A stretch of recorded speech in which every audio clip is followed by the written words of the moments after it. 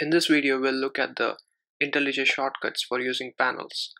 Panels in IntelliJ are nothing but windows, which you can see on the left, denoted by project and structure and favorites, and also the windows at the bottom, which is search, run, debug, and so on and so forth.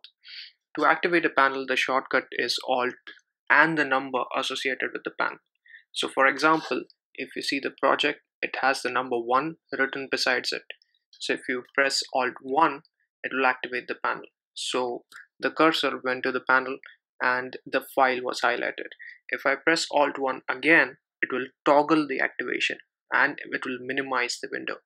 So if I press Alt 1 again, it minimizes the project panel. If I press Alt 1 again, it will open it.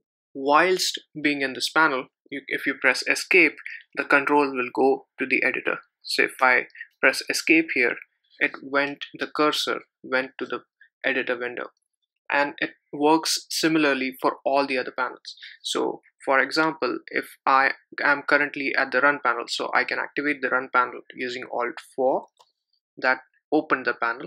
If I press Escape, my control went to the editor.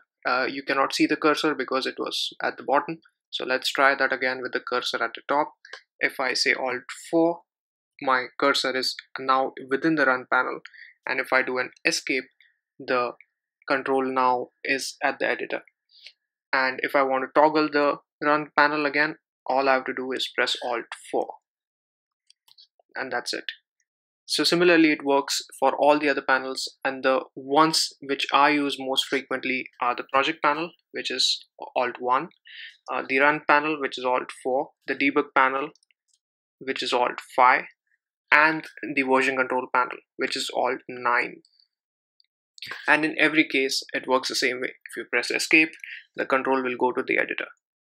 And there is a combination shortcut. So if you are at any panel, say version control panel, I pressed Alt 9. If you do a Shift Escape, it will minimize that panel and take the control to the editor. So if I do a Shift Escape, it minimized it, as well as now you can see the cursor in the editor is now active. So we can try that same thing with the project panel also. Alt 1, it activated the panel. If I say Shift Escape, it will minimize it, and now the control is in the editor panel. IntelliJ also brings its own terminal window, so you don't have to leave the IDE to work with it.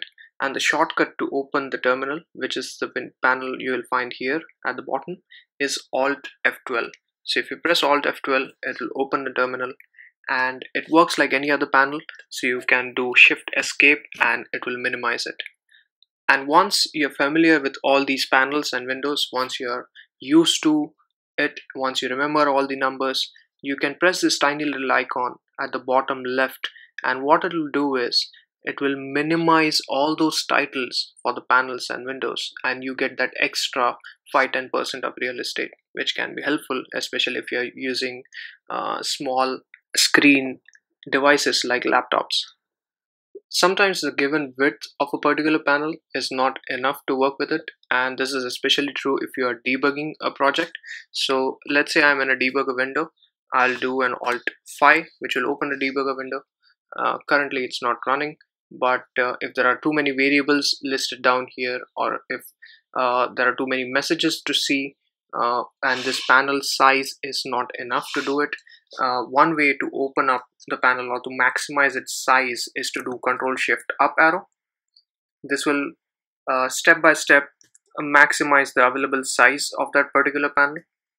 And similarly, if you want to decrease the size, you can do Ctrl Shift and down arrow, and this works with all the panels. So I can do the same with Alt 4, which is my run window, and I can do Ctrl Shift up to increase its size, Ctrl Shift down to decrease its size. I'll minimize it by doing Shift Escape. I can do the same thing with the project panel. I can do Ctrl Shift and the right arrow because I want to increase the size towards the right, and the opposite is Ctrl Shift and left arrow. And this I have found to be extremely useful when running a project or debugging it. If you have multiple projects open simultaneously in their own separate workspaces, so in my case I have this project called Coding Practice, and I also have another project called Balaji Machine, which is on a different window. and sometimes you want to toggle through the projects, and the shortcut for that is Alt Control and brackets. So if you do Alt Control and closing bracket, it will scroll in one direction and go to the next project, and if you do Alt Control and opening bracket, sorry, it'll go to the previous one. So you can toggle through all the workspaces that you opened within IntelliJ. That's it for this video. That's all the shortcuts that I typically use with working with panels in IntelliJ. In the next video, we'll look at how to work with files, especially Java files. Thanks for listening.